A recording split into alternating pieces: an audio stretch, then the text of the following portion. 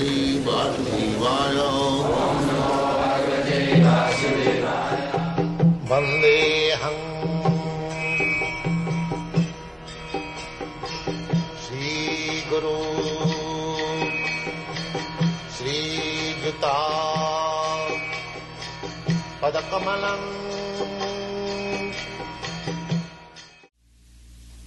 Hearing of this Bhagavad-gita or Srimad Bhagavatam from the realized person, that will train up oneself,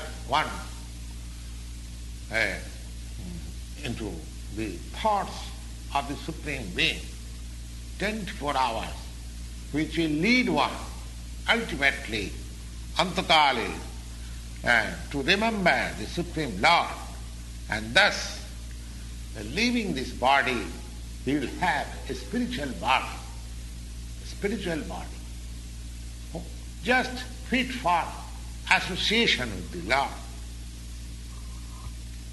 The Lord therefore says, Abhyasa yoga juktina chetusa nanugamina paramang purusang divyang yati partha anuchintayan. Anuchintayan. Constantly thinking of himself only. It is not a very difficult process. One has to learn this process from the experienced persons in this life. That vijnanatma sa gurumeva vijachet. One should approach a person who is already in the practice. So, abhyasa yoga juktena. This is called abhyasa yoga, practice. Abhyasa, how to remember the Supreme Lord always. Chetusa nanugamino. The mind is always flying to this, to that.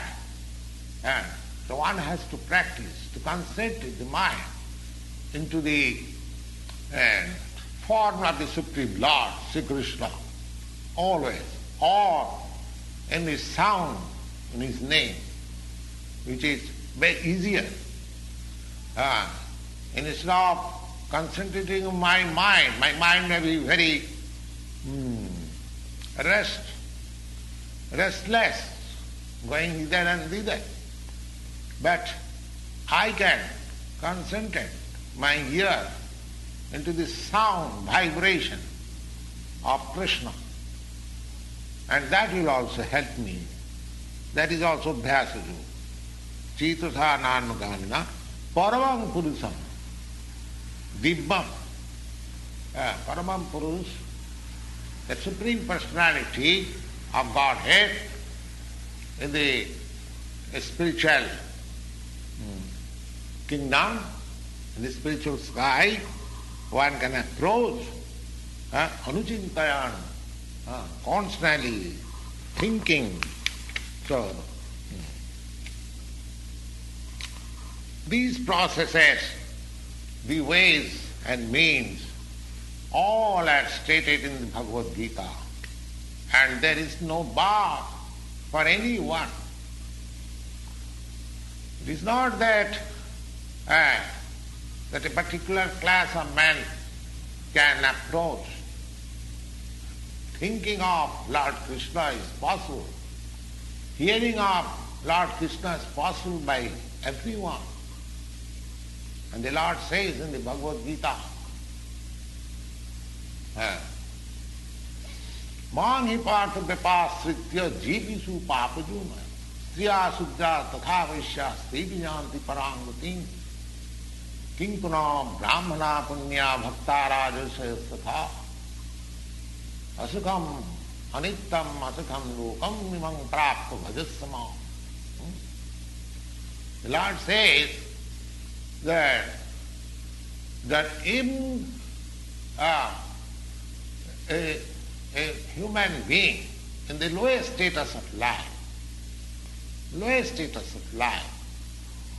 or even a fallen woman, or a mercantile man, or a liberal class of men.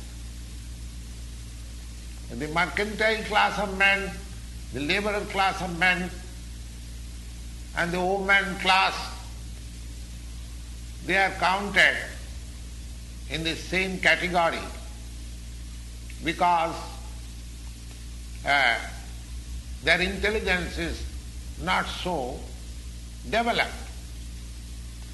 But the Lord says, they also, or even lower than them, Mahi Partha Vipashitu Jepishu, not only they or lower than them or anyone, it does not matter who is he or who is he, anyone who accepts this principle of Bhakti Yoga and accepts the Supreme Lord as the summum bonum of life, the highest target, highest goal of life. Mahi Partha Vipasya Tipi Janti Paragatim, that Paragati in the spiritual kingdom and the spiritual sky, everyone can approach. Simply one has to practice the system. That system is hinted in the Bhagavad-gita very nicely, and one can adopt it and make his life perfect and make a permanent solution of life. That is the sum and substance of the whole Bhagavad-gita.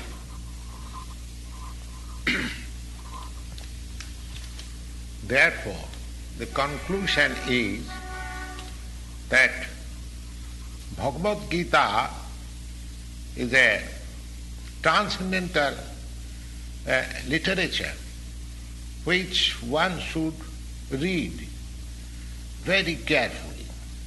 Gita Shastramidam Punyam Jap Patet Prajata Puman.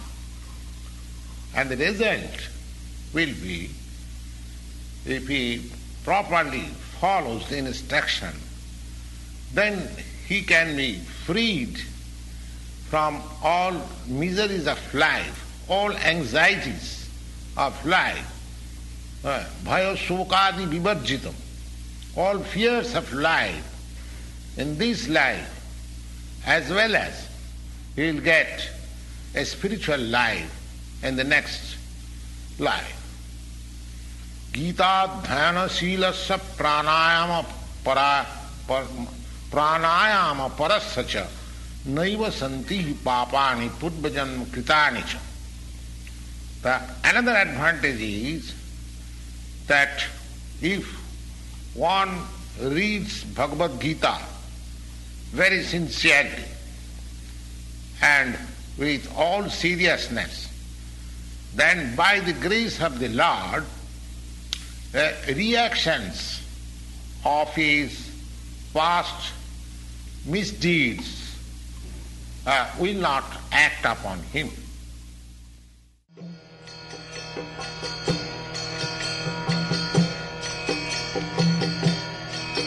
Hare Krishna, Krishna Krishna,